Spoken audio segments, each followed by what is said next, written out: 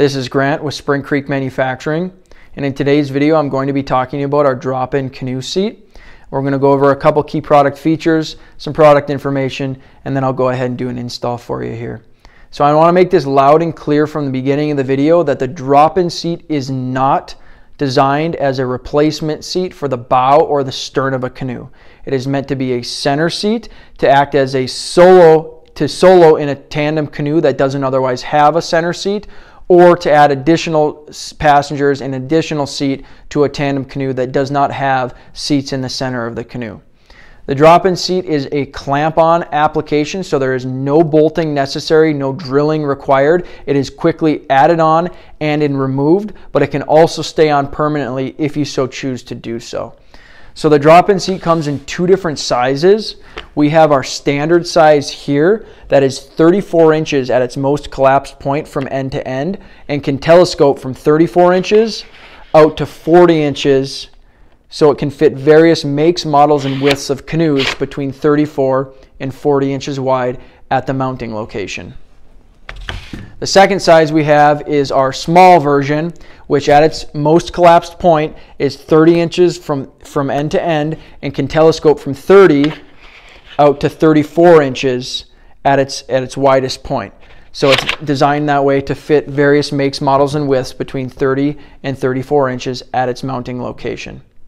So the drop-in seat clamping hardware that I mentioned earlier with no bolting required comes really simply wrapped as you see here, and it's just two carriage bolts, two 3-point knobs, and two C-clamps. And as you see here, the C-clamps are equipped with a vinyl cap end on one of the ends, and that's the end that during the install I'll be showing you will go against your canoe. That'll prevent any scratching, marring, or dinging of the canoe, and it'll protect the material from the clamp here as you tighten it down. So a couple of the really popular applications for the drop-in seat are for adding, like I said, an additional passenger to a seat. So if you have a third person that's wanting to go on a trip on a tandem canoe, you can add that third passenger to the center of the canoe. It's also a really popular application for adding young kids to a tandem canoe. So no longer are the days where they have to sit on a pack or on a floatable device where their butt gets wet on the floor of the canoe. This gets them up off the ground, it keeps them dry, and they can enjoy the paddle all while sitting in their own seat. So the drop-in seat is only 3.2, a little bit over 3 pounds between the small and the standard size, but it is very robust and can hold up to 300 pounds, so it's very durable.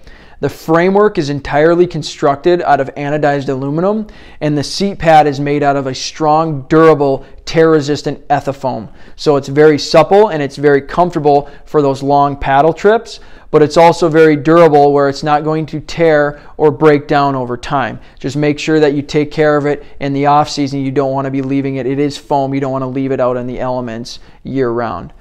So we'll go ahead here now and go through the installation process. It's really simple.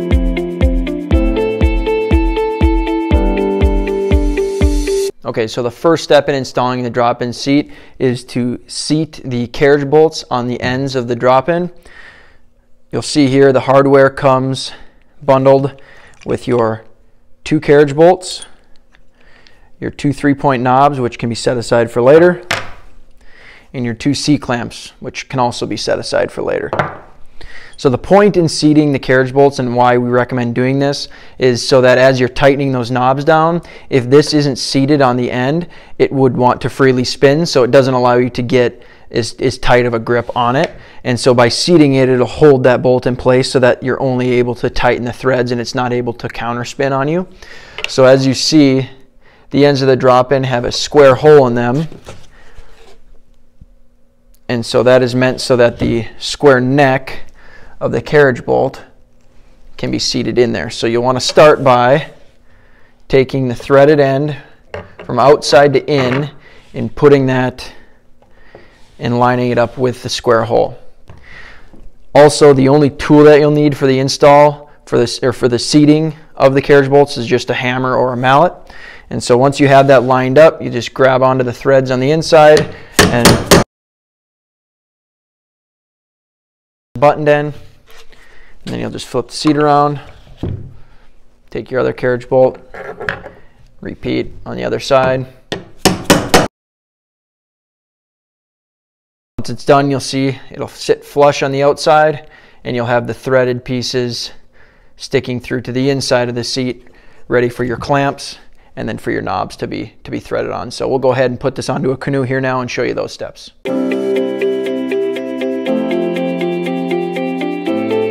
Okay, so we're at the Canoe here. We're going to be installing the drop-in seat. We've got our 2 seat clamps and our 2 3-point knobs that we set aside from earlier when we were setting the carriage bolts into the ends of the drop-in.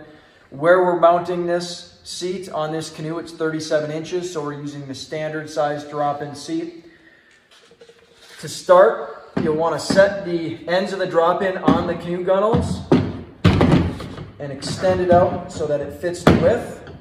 Once you've got each side resting on the top of the gunnels, you can then take your seat pad and slide it so that it's centered to your desired location, and then you'll start to assemble the clamps.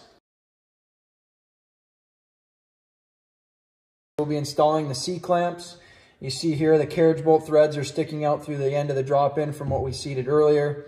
So you'll take your C-clamp, the vinyl cap end down.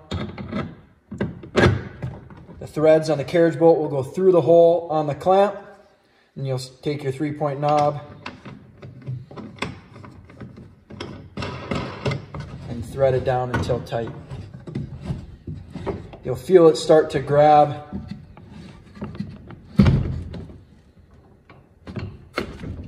And then you repeat on the other side.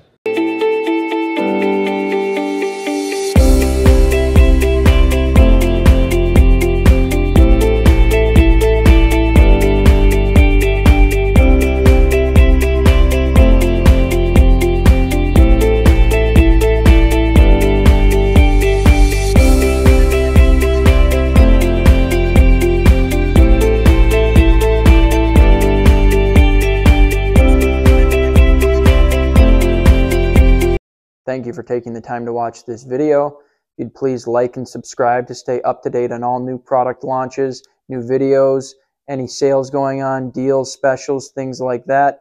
Otherwise, if you have any questions for us on this product or any of our other products in our product line, please give us a call at 218-735-8719 or visit us on the web at springcreek.com.